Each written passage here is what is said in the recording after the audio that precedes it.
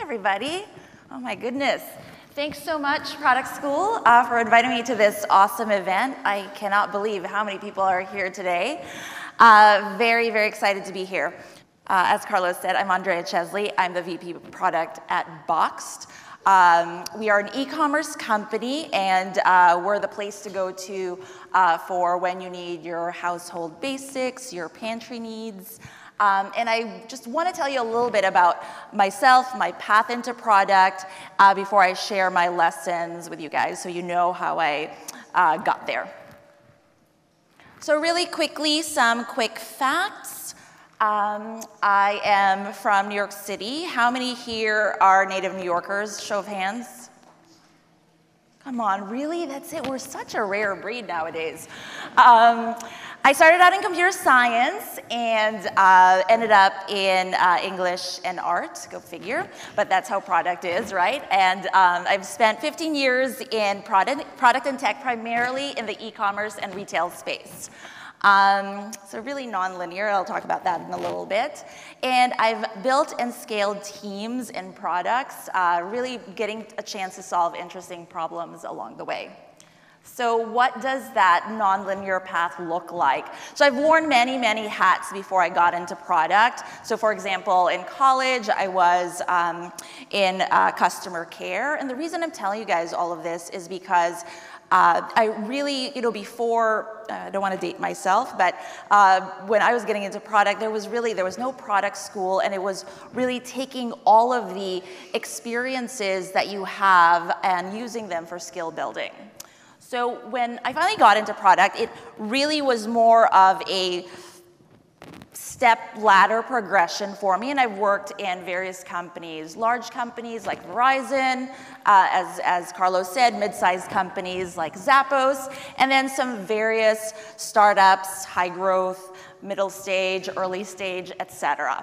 So why am I telling you all of this? Why is this relevant? Because along the way, this is where I've really gotten a chance to pick up my lessons, and it really leads me into my first lesson that I want to share with you guys.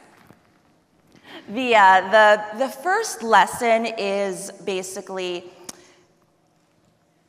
being able to understand and know who you are. So really trusting that, that foundation of basically understanding the core in which the culmination of all of your experiences so far, and knowing what you stand for. And so what that really means is, if you think about knowing what you're flexible about, knowing what you're going to be caving in, and so maybe if you want to write that down, understanding what those are, I think that's really important, because that's sort of the foundation in which you're going to be able to really get a chance to lay out and then take the next lessons. Lesson number two. Lesson number two is basically being the leader. The reason I say this is because if you think about just sort of every stage of your product career, it's really an opportunity for you to lead. And that sounds really counterintuitive, but if you think about product in general, product is really sort of the way that I think about it, being the de facto leader of your team. And so what does that really mean? If you think about just at every stage being that person that brings your teams together, even though they might not necessarily report into you, that is sort of the opportunity for you to rise, set the vision. Maybe it's not the most popular thing, but rally your team together. And as you progress in your career, as I showed in my career ladder, really what changes is really your scope, your reach, your influence. And so take where you are now and just start acting and being that leader. And so let me give you an example. When I was at Zappos, I took on the VIP product. How many here have shopped at Zappos before? Hopefully a better show of hands than the native New Yorkers.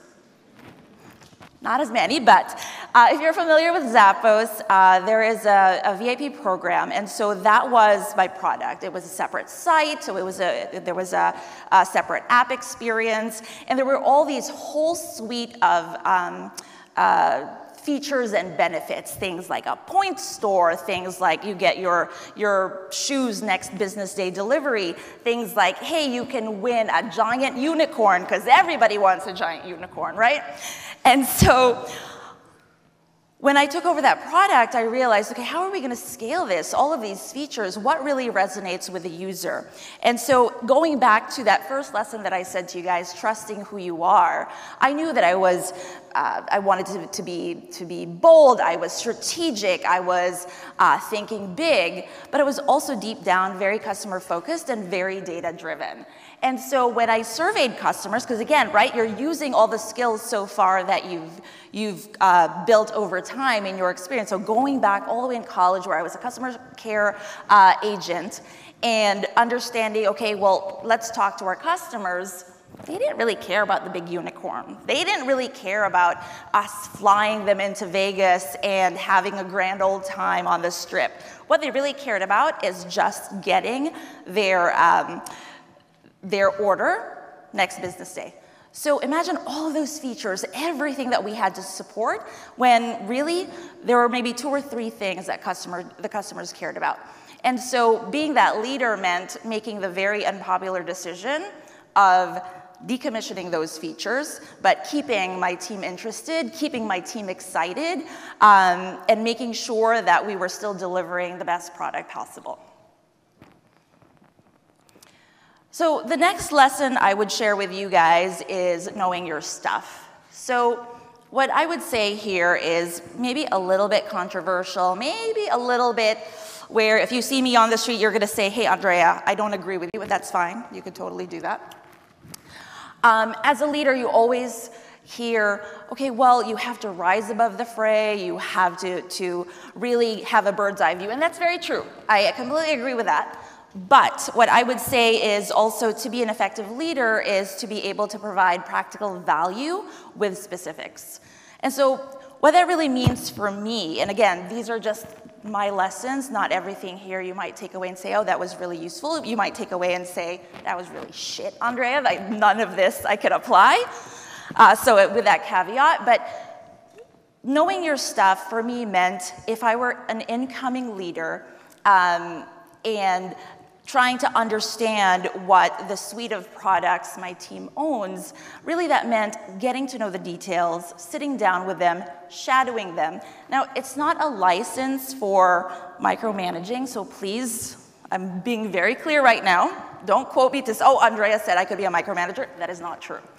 But what I would say is that spend the time with your team so that you can actually provide practical advice to them. You could actually be a useful thought partner. So an example to this is actually a very recent one. When I was at One Kings Lane, I had an incoming PM, and she was owning all of the back office products. And so she spent the time with her partners, her stakeholders, with the engineers, with the designers, and I was doing the same thing because I wanted to really also bone up on that set of products as well. And so one day during our one-on-one, she sat me down and we were talking about a problem, and she gave me this feedback, which I really still hold dear today. And she said to me that, hey, Andrea, this is actually very, very useful. This is very, very helpful because we're actually able to talk to the specifics. We're able to talk to the details, and you're able to provide me with a thought partner that actually gets it.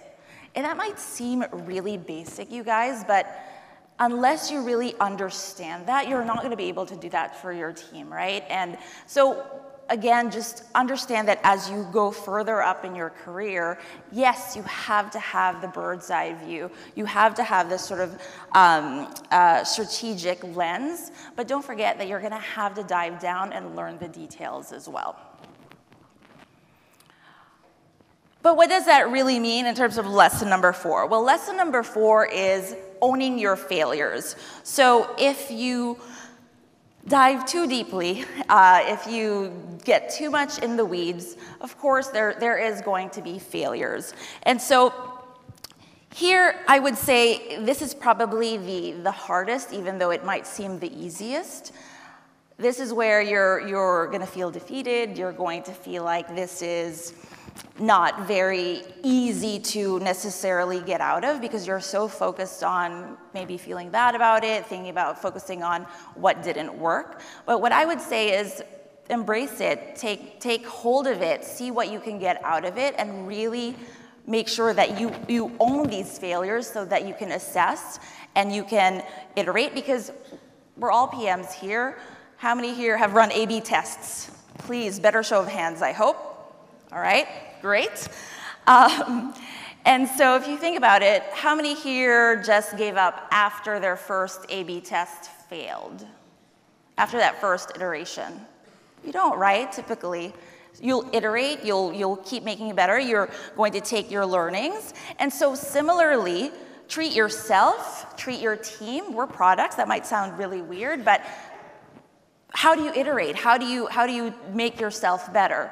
So an example to this, also very recently at One Kings Lane, we did a re-platform project, very, very aggressive timeline. And for anybody here who's ever done a re-platform, you know how brutal it is if it's a complete re-platform end to end.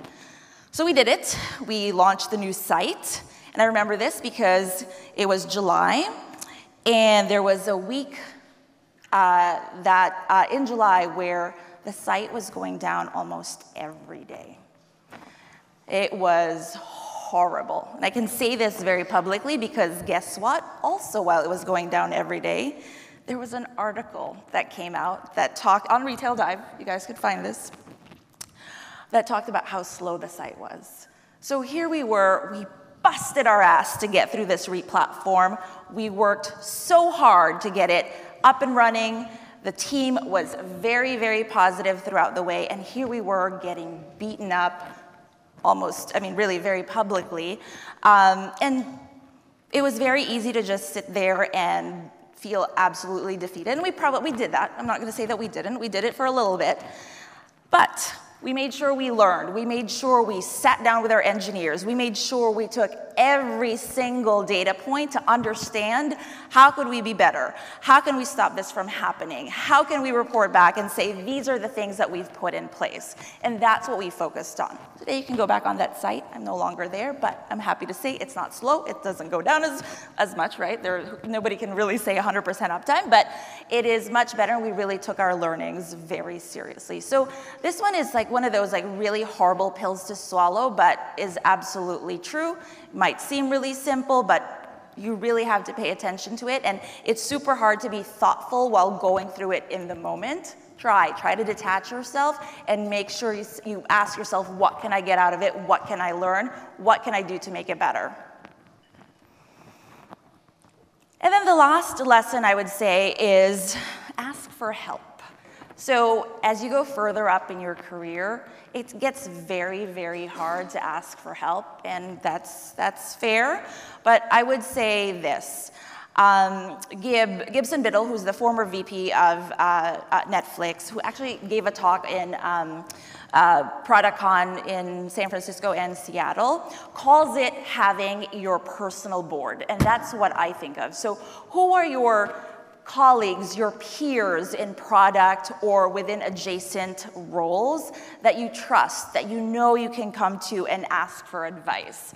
It's okay to be vulnerable, right? Like, to me, in the back of my head, it's always like, well, they're gonna think I don't know my job, I don't know how to do anything, but the reality is it really is very helpful to reach out and ask your peers. So I did that very recently.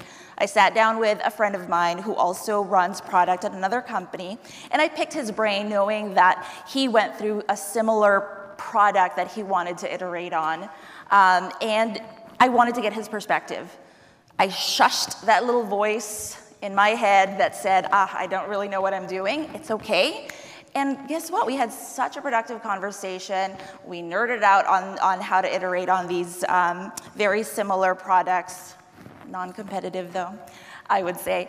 And it was one of those things that, I walked away with a lot of not just new ideas, but a better perspective. And he walked away similarly with ideas that he can use on his product as well. And it was a very useful collaboration where to the point where we actually said, hey, we should do this again. So put yourself out there, think about who your personal board is, because really there's no shame and there's nothing terrible about asking for help. So find your tribe, like these kind of things, right? Form alliances, because that is where you can really stretch and grow.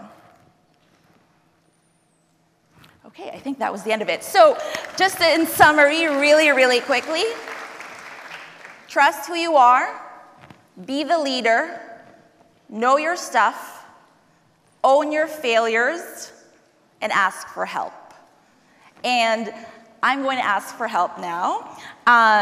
If you guys thought this was useful, and actually the deck that I probably sent a little bit too late to ProductCon, but the deck that I was supposed to have, if you want to get a copy of that deck, please, please, please take a minute to provide me some feedback. If you go to sharefeedback.me, there's a tiny survey, you take it, and in the end, you can download the actual deck. So hopefully you found this helpful. Thank you so much. And if you want to stay connected, you can find me on LinkedIn. I'm Andrea Chesleigh. Take care.